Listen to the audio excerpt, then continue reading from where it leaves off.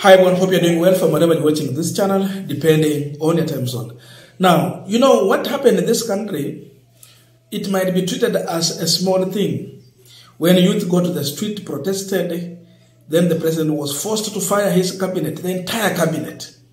It might look small, but this is huge. It is big. The other nations are watching careful.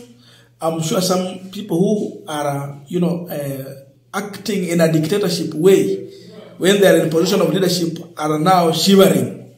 They're not comfortable with this because now it is happening here in Africa, because Kenya is in Africa. But it seems to really come out clear that we have democracy in this country that is really growing, but above all, one of the best constitutions ever that protects its own people. So youth in this country, Gen Zs, when you took it to the street to protest, the other youth across African countries or continent, they have been watching.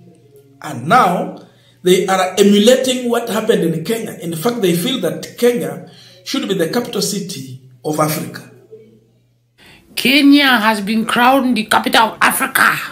That is the only country in Africa that has the balls to force their president to sack every member of his cabinet.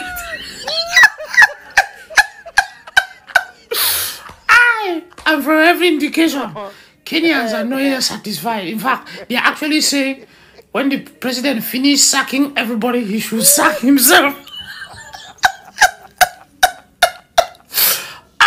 Other Africans, can we learn?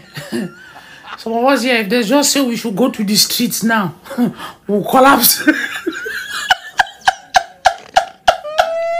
Forget respect Kenyans. The rest of us in Africa, we are just making mouth. Only mouth. We can't do anything. Small, this thing, we can't do it. Kenya, we respect you. We are coming behind you. Now, as we continue with the panel discussion, just a quick request. For those who are watching and you're not yet subscribed, please consider subscribing. To our returning subscribers, I must say thank you so much. And again, to all our viewers, please give this video a thumbs up. Thank you so much, and back to this discussion. Now, these are comedians and, of course, youth who are discussing actually what is happening in this country. You know, in one way, this guy is encouraging the youth in this country to continue with the good job they are doing. That you can speak your voice, and it can be heard indeed. But in the other hand, he is mocking William Ruto. Yani wewe kama president, ndio ifike mahali ya kwamba people make noise. You did not listen. You moved on. You have intelligence. You never discovered it can go to an extent where by now you can be forced to fire your cabinet. Ulikuwa wapi kusikiza? You never imagine that it can go to an extent where they can even force you out of power. Because what made William Ruto to fire his cabinet, it was because of fear. That these people were able to walk to the parliament. Their next target is State House. He killed some of our youth. But it's like youth are getting, the more he kills them, the more they get angry. And the worst thing for him, it was that, no wonder when I say Kenya is a capital city of Africa, the protest was devolved. Just like we have devolved the government, the protest was devolved. It was happening across the country uniformly. Watu walikuwa wanaenda paka kwa governor, wanaenda kwa mbunge wanamsalimia, wanaenda kwa hivyo kila mtu mwenye alihusika kwa kupiga hii kura paka huku kwetu huku Vihiga Sabatia. Mbunge mliona akisalimiwa na watu vizuri sana. Governor amesalimiwa jana. Mambo bado yanaendelea. So, Kenyan youth have become a defining movement for Africa. That those who just thought that it is very hard for people to come out and their voice be heard by those in authority, Kenya is changing that conversation. And the youth across Africa are now emulating this.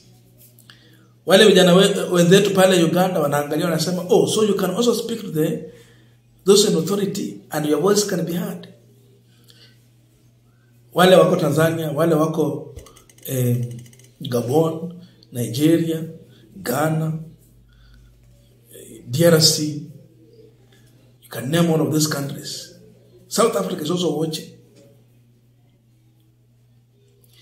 That you can speak your voice and you can be heard. So it might look small here, but the other nations are surprised that indeed the youth can also speak their voice. And they have a stake in the government. They can demand accountability. Because it was not the wish or the willingness of William Ruto to fire his friend from the cabinet. They have been in their comfort zone for too long. But people, power, forced them out of their comfort zone. Okay, that is what we are saying. You had said earlier on, yes, that you don't want to see members of parliament impeaching a president. Yes. That should be left to the people. The people, yes. Do it themselves. Yes. But aren't you alive to the provisions of Article 1? Yes, I am alive to it. That allows the public, the people, Yes. power Yes. to elect their representatives. The wording which is used in that given article, Learned Council, if I may, if you look at the sovereignty of the people, it says that all powers, all sovereign powers belongs to the people of Kenya and shall be, underline the wording shall, mandatory, be exercised only in accordance with this constitution. The people may, optional, may, optional. That is it, Your Honor. No, complete it, May exercise their sovereignty power either directly or through their democratically elected. So the wording, the conjunction may, I apply one. Thank you very much. Yes.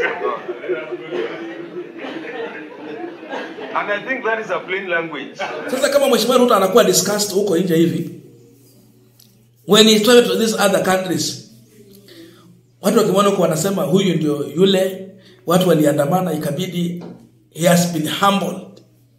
Ilibidi ameteremka chini and he fired his cabinet. That's the discussion.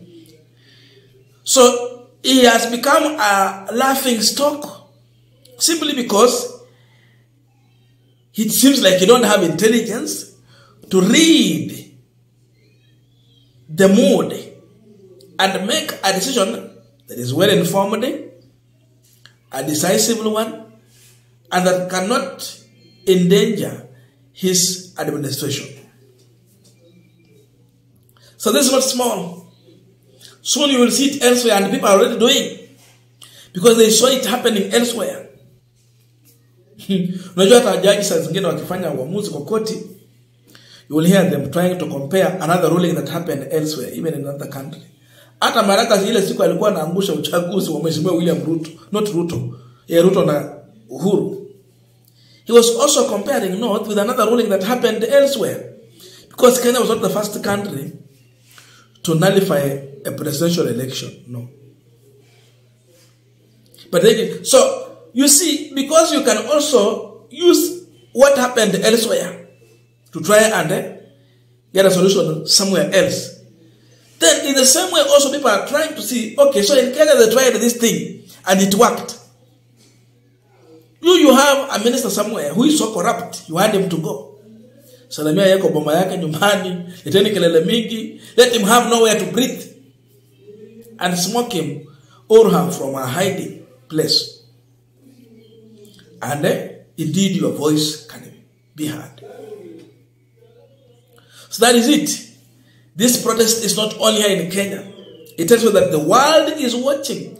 Wanasema kwamba sisi tunakujanga tunapiga mdomo alafu inaisha hapo. Kenya, they are taking action. It's not just about mouthing. They walk the talk.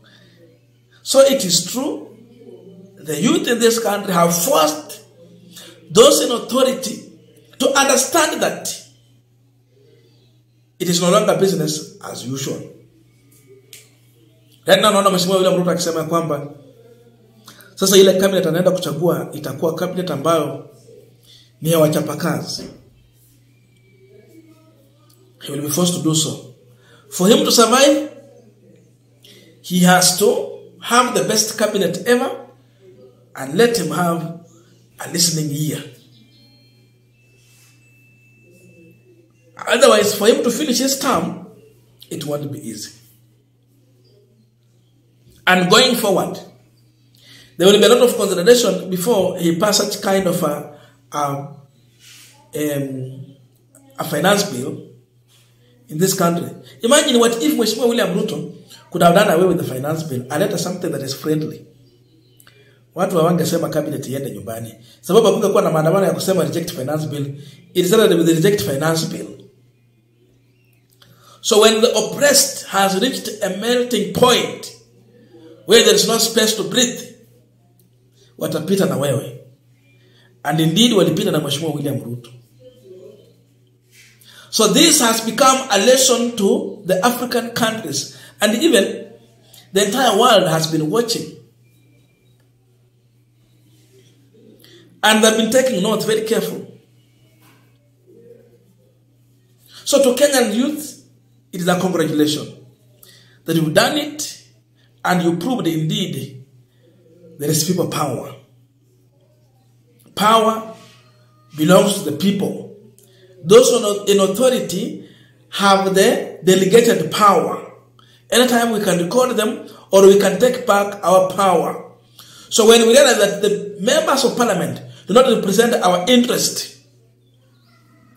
we decided that it is time to go to the street and represent ourselves. When they voted in favor of William Ruto, who is also pushing for what IMF has given him and World Bank, then we said a big no. This noise can bring a change. And revolution can happen through the social media also. It has been proved and tested. The protest was organized online. And the operation happened on the ground. And the record has been set straight. Sasa hapo ndio mahali tumefika. Hapo ndio watu wakiona huku sasa Wakenya mkitembea huku nje, when you are flying from one country to another, which country? Kenya. Oh, nyinyi very brave people. You know, you stand your ground and you defend, you know, your rights. So, credit to Kenyan people and a mock to a clueless administration. I don't know your views, but let us put in the comment section to continue this discussion. Thank you so much and see you in our next video.